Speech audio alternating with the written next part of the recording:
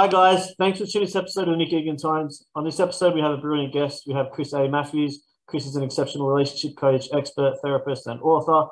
Chris has just released an excellent book called Finding Your Relationship Fix. Welcome, Chris, and thanks for coming on the podcast. Oh, thank you. I'm glad to be here. How's it all been going over there? Everything's going great. Great. Weather's good. I'm out of Charlotte, North Carolina right now, so everything is good. Amazing. And tell me, how's the pandemic affected you personally and professionally? So personally, it's actually brought me and my family closer. Having the ability to work from home more often, the kids being home more, it really has helped out. And then professionally, it's done the same. More people now than ever are seeking out mental health services, seeking out counseling for relationships. So we've had an influx in clientele, which is always a good thing in business. That's superb. All right, let's jump straight into it. Tell me about your family, and even more, tell me about growing up in your journey so far. Yeah, so my wife and I, we actually met in college, and I was an undergraduate at UNC Charlotte, University of North Carolina at Charlotte, and we had met online. We got really serious really fast. We got pregnant unexpectedly, and we have a child now who's 14, but at the time in college, we were lost and we didn't know what to do. So I actually went to a counseling center and walked in there and realized no one in there looked like me. And we went to the church and just tried to find our way. Long story short, we ended up making it work the hard way, ups and downs, trials and tribulations. So after we figured it out, I went back to school, got a master's in marriage and family therapy, and have been helping couples ever since. So 16 years married, 3 kids later, we're thriving. That's exceptional and incredible. All right, tell me about your book. So the book is called Finding Your Relationship Fix, the 4 Reasons Couples Seek Counseling. And as an exclusive couples therapist, I had an opportunity over the last several years to work with thousands of couples, hundreds of hours of therapy. And the book is really a guide to help consumers who are seeking couples counseling or are thinking about counseling with an opportunity to see what it looks like inside the therapy room before you have to go inside the therapy room. The goal is to present the fact that 4 reasons are why most couples seek therapy, and they're really rooted in feelings. When one or both partners do not feel safe, heard, understood, or cared for, that usually leads them to want to go to therapy. And the book breaks down how all the major issues that you might imagine, whether it be money, intimacy, child rearing, boundaries, all of that's put together in the book, but it's broken up under those 4 reasons. And the reader will have an opportunity to get introduced to some therapeutic techniques and concepts that they'll actually be using if they do decide to go to therapy. Cool. That's really great insights into the book. What are, I guess, if you could break it down just briefly, the 4 key points? I know you mentioned them, but what is actually the catalyst behind them? Why do you think, what is the definition behind it? So the goal is to provide the public. You mentioned earlier in the interview about like the pandemic. So we have more people than ever seeking out counseling. As an African-American male, Black male, a lot of people in my culture don't historically go to counseling. So the premise of the book was to help people, help couples, help intimate partners who might be going through some rough patches, to use the book as a compass to navigate through the mental health counseling system. Second, if you are afraid of going to counseling, the book will open you up to the ideas of how a therapist doesn't solve your problems for you. A therapist doesn't tell you what to do. A therapist is essentially the tour guide. They walk you through the issues, they walk you through your pain, and they walk you through the solutions as well. And that was why I wrote the book, because a lot of the couples I see, it's usually their first time in counseling. And they didn't have a roadmap. And people are vulnerable when they seek out counseling. So you may only have one shot to get it right. And I want to make sure the public's educated so when they select a therapist, they know what to look for. And the book gives them that. That's tremendous. That's tremendous work you're doing. I'm definitely got a copy of the book. Where can they purchase it the book? So it's on Amazon. It's on Amazon. If you just Google Finding Your Relationship Fix, the 4 Reasons Couples Seek Counseling, It's also on Audible as well. And you can seek a copy through my personal website, which is the spelling of my name, Chris A. Matthews, CHRIS, Matthews with 2 T's, MATTHEWS.com. Awesome. With relationships, obviously you've been doing it a while now, and you've obviously seen relationships come and go. What have you seen, I guess, as a definition of a relationship that previously was obviously on the rocks and then actually came back? What was the foundation, and I guess what was your support you helped to make that happen as well? I love that question, because a lot of the couples that I work with, when it comes to reviving the relationship, is usually after infidelity or cheating. And what helps the couple come back after cheating is openness. And openness in the initial phases of therapy, where I help the couple, looks like being transparent about how you feel, what you're doing, why you're doing what you're doing, and then asking questions about why you are going to do better if you decide to stay in that relationship. So it's really a transformational process that I walk couples through. And that's a major issue when you think about betrayal or dishonesty, which is all rooted in cheating. And a lot of the couples make it because they're willing to submit to the process of being vulnerable, being open, and then that can lead to truth. And one has to come before the other. You can't have forgiveness without openness. Right. And what makes a 50-50 relationship?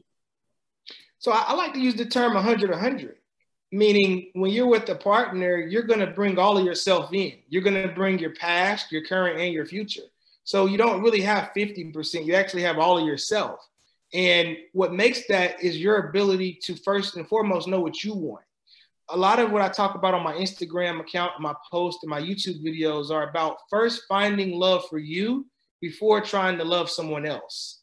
And that's what's going to allow you the opportunity to bring 100% of yourself into a relationship, because you've done the work first and you have that blueprint where it looks like loving you first before you try to love someone else. And that's what makes a great relationship. That's great insight. And going back, obviously relationships and I guess generally the society has changed and it's always growing and things are always changing. What do you see being problems now for relationships and couples that are getting a relationship or going to get married or getting engaged, anything like that, versus the past to where it's now? And what can, I guess, couples or relationships do to try and help prevent that? The society obviously has its influence these days. Yeah. So society now has created this mentality of entitlement, where people will see a Disney movie or a romance movie and they think that's how a relationship's supposed to be. Things are just supposed to magically happen. And back in the day, before cell phones and social media and the Kardashians and all of these reality TV shows, people had to do the hard work, which looked like sitting beside your partner and talking, not just texting and sending emojis. So if we can get back to that organicness of writing letters to your partner, speaking and listening, and not just speaking because you want a point to be made, but taking the time to truly understand your partner and to get to know them. And I believe that we're going to be able to do that with a lot of the advice out now, because when you think back in the days, like I said earlier, as a man of color, counseling wasn't something that people were talking about. Mental health now is a buzzword. Everyone's talking about mental health. Everyone's talking about counseling. You have celebrities and you have people confessing that they've gone through couples counseling. So that's going to be the shift, because we went from having to figure it out yourself. Then there was this space where social media got involved. Now we're transitioning back to trained professionals and clinicians who are helping people get centered again. So I think we're going to be headed in the right direction. That's great. That's great. And what advice would you give to any couple or person listening that's in a toxic relationship at the present moment, or they're having troubles in their relationship? What advice would you give them? If you're having toxic issues or troubles in your relationship now, the first step would be to do an autopsy. I had the opportunity to read David Goggins' book, Can't Hurt Me, and he talks about doing a live autopsy. And I believe you should do that on your relationship if you're having issues. Slow down and spend time by yourself reflecting on, first and foremost, what you need, what you want, and then what are you expecting from your partner. Once you've done that for yourself, being able to communicate and present that to your partner. And if you find that you need help, reach out to a trained professional. Speak to a counselor so you don't have to do that by yourself. The number one issue the number one reason why couples don't talk to each other is they don't feel safe. So I would advise these couples that are going through issues, go into counseling so you have that safe space to process your issues. Or the issue may also be something that leads you to a cordial separation. Therapists don't determine what happens. We just help there be some type of outcome. And I believe that would be the advice I would give to those who are currently having some issues. Wow, that's great advice. Thanks for sharing that. And what inspires you daily? What motivates you? My wife, my own marriage. I use the analogy of how when you eat something good or you tasted some amazing part of life, you want to share it with everybody. Every day I get to taste the fruits of an amazing marriage. I get to see a marriage at work I get to see a marriage at work, a marriage that supports my profession, that supports my health. My wife is really big on just making sure I can be the best version of me. And I want to help everyone in the world, everybody I can touch, to get the same love and joy that I have that comes by way of a healthy relationship. And that's what gets me up every morning. That's tremendous.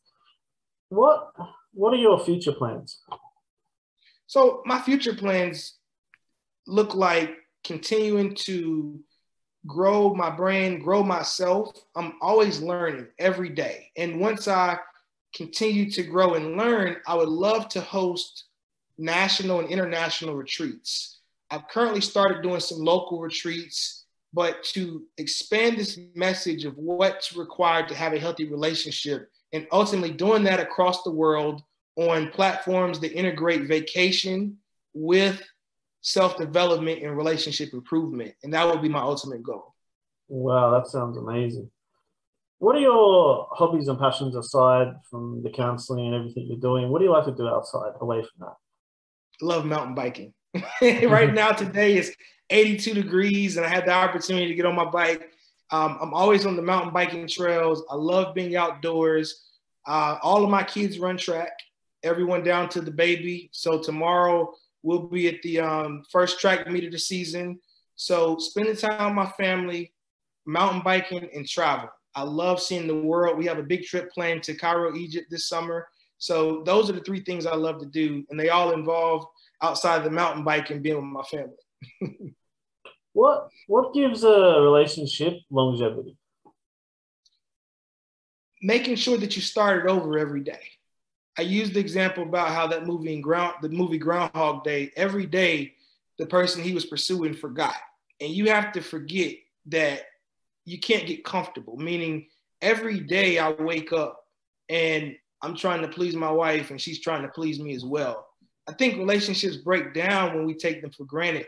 But if you look at that relationship as something that you have to nourish every day, when you think about a healthy lifestyle, you can't just eat one healthy meal or get one exercise routine in the gym done. So that's what's going to make a healthy relationship. It's a lifestyle. And it's the consistency. I totally understand and agree with that. Chris, thanks for coming on the podcast. I do appreciate it. I think, you're doing incredible and amazing work around the world, obviously, especially with the book and helping couples get through their relationships. So, yeah, thank you. And thanks for coming on the podcast. It's been a pleasure. Thanks for having me. You're welcome. Thanks, mate.